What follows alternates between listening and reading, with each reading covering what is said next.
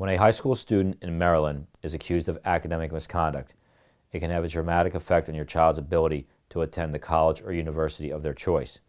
Academic misconduct charges can include cheating on an exam, using unauthorized internet resources, plagiarism, cheating on college board assessments, the SAT, SAT subject matter exams, AP exams.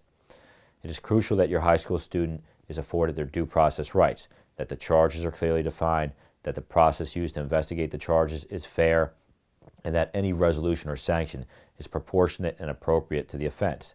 In particular, interacting with the college board requires a detailed understanding of the process to achieve the best possible outcome. The college board takes misconduct extremely seriously and often acts with a heavy hand in imposing sanctions. An experienced attorney advisor will be your high school student's best ally to defend against academic misconduct charges, and they should be involved from as early as possible in the case.